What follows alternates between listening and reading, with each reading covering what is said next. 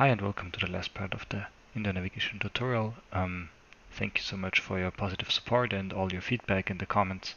And this time I'll refactor it a little bit more and did something for the path visualization and just added a different navigation visualization. In this time it's not a line, it's an arrow, and we'll dive into that in a few minutes. First of all, I'll just wanted to say thank you because one of you just mentioned that there was an error in the code from the last time. There was a knot missing for the camera frame received, and the QR code tracking has not worked.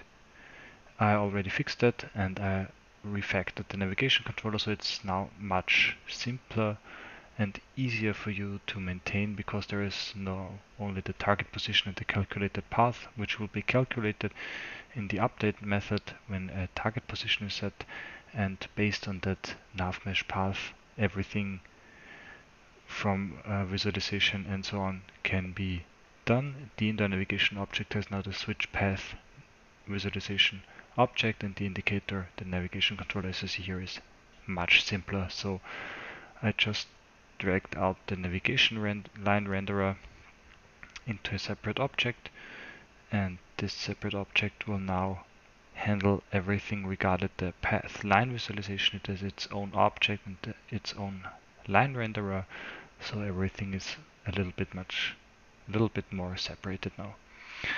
Speaking of the path line visualization, there is a mono behavior now which has a link to the navigation controller, the line renderer which is on the same object, and the slider for the navigation Y offset, and a path and the calculated path offset.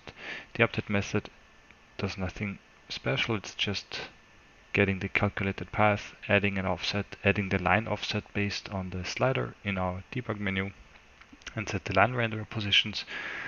I added the add offset to path to start the path visualization on the height of the smartphone, just because lots of the errors mentioned in the comments were that the line is not visible and it's under the geometry, so I just thought of it, adding it to the initial height would be much more intuitive for you guys, and you can set the line Y position.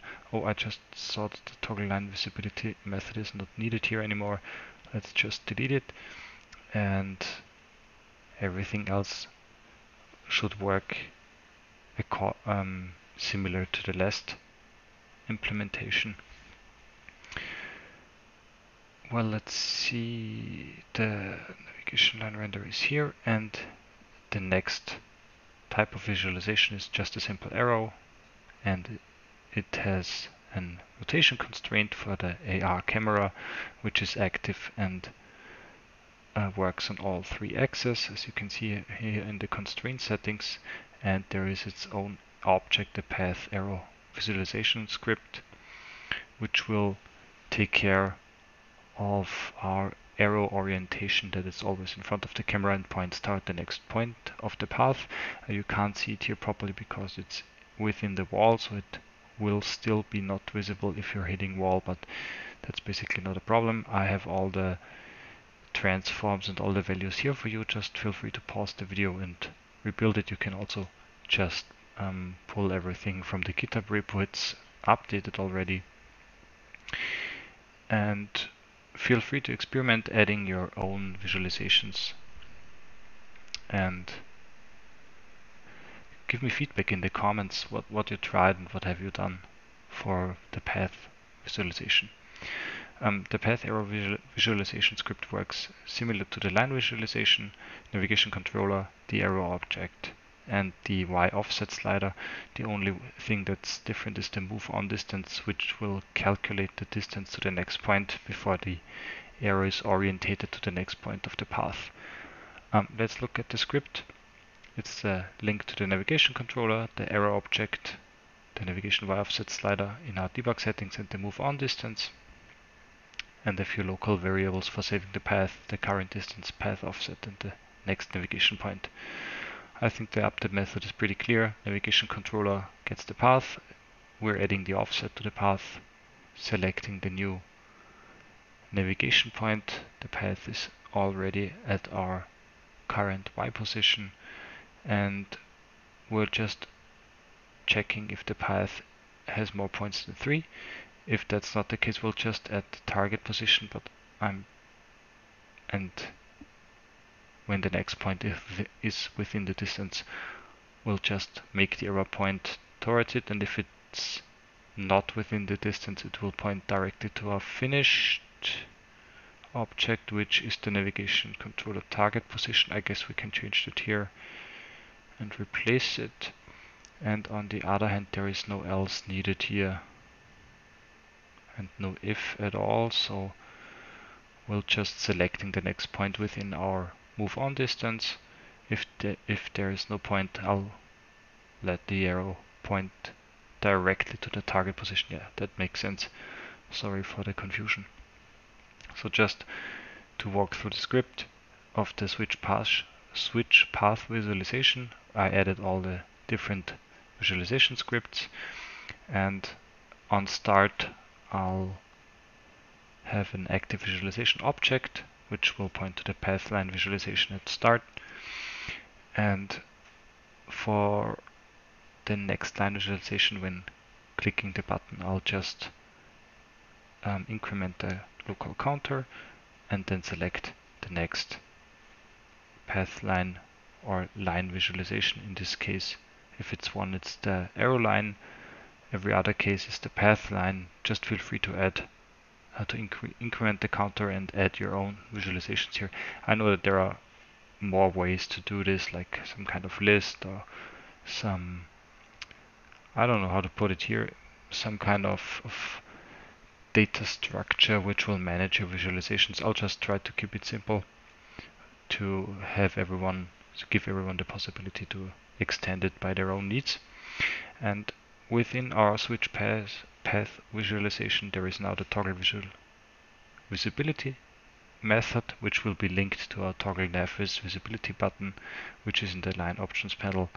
And we can see here that the onClick method is at the indoor navigation object now, where the switch path visualization script is located. And the same goes for the switch navigation visualization button, which will just switch to our next line visualization on click. The navigation target dropdown is still the same, target handler, and I guess that's it for the new stuff. We're selecting a target. We can change the Y position of our navigation visualization. The QR code reading is fixed now. The arrow object is created. The constraint settings are right. It's active and everything axes are locked. Navigation line render, everything is set. The line is set correctly. The indicator has the AR camera transform position constraint. There is a navigation controller here, and at the indoor navigation is the switch path visualization script with the line renderer and the arrow indicator object. Yeah, well, that looks good. And in the AR application settings, oh, I forgot about that, there is a different script now for keeping the screen alive when starting the application. This will prevent the smartphone from going into from switching off the display when a different amount of time is over. Some people may have this setting active on their smartphones. So it's just a convenience method, which was actually in the navigation controller before, but when separating concerns, it makes sense that this is in its own mono behavior, in its own script. Well, I guess that's it. We can also try it within the editor. I just will adjust the camera accordingly so we can check the functionality here. Everything is set up, saving the scene, and deactivate the error indicator so that's not visible from start. Fine, click on play and waiting for it to start. selecting a target. As you can see, the line is generated. It's on our level, on our current level. We can switch the height by the slider, and when we can also switch it on, switch it off, and switch the navigation visualization here. And the arrow is now not visible because it's behind the wall, but as soon as we turn the camera, and we'll do that in a second, we'll see the arrow pointing to the next point of the calculated path, selecting the AR session origin, rotating around the y-axis, and as soon as we're out of the wall, the arrow shows the direction which we should walk to.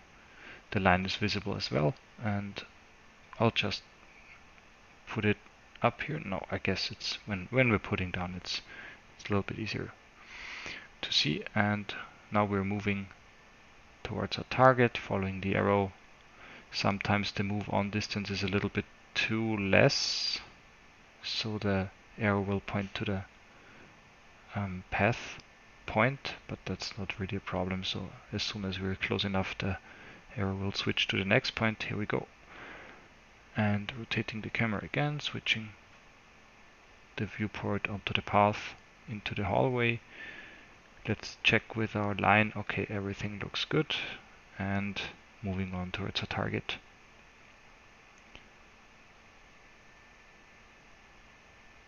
And the arrow is adjusting as we want it, and as soon as we're close enough to our finish point, the arrow will still point here. And just to show you the working version of this, I've just installed the app on my smartphone, turned around in the living room, selected a target. Here's the line. I can adjust the line height with the slider in the debug options. Everything's working fine. And back on the line options, the line options here, switch navigation visualization. The arrow will now point towards our goal, which is the main entrance here. And as long as we're following, it will point us into the right direction. And we're basically here. It will point up a little bit because the target is a little bit in the air. And if I turn around, the arrow will stay in my viewport, but will tell me to turn around because the main target is behind me. So the navigation works too. And I would say that this prototype, or this proof of concept, is now finished, and it's open for you now to experiment with it and create something. So thank you again for watching. For your positive feedback, for your questions and everything else,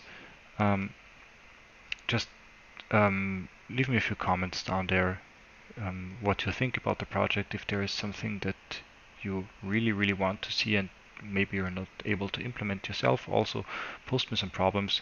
Don't be afraid to go to Github, to the Github repository, post some issues if something's not working. I'll try to answer as fast as possible. And if you have suggestions for the next video, please feel free to do that. In my mind is now something like zebra crossing, like the QR code reading, do it in a more efficient way on Android as well as on other platforms. And yes, we'll see. I'll try to post the video every month. Maybe in September the next video will be, I hope that in September I'll be able to upload the next video. So thanks again, and hope to see you soon. Bye.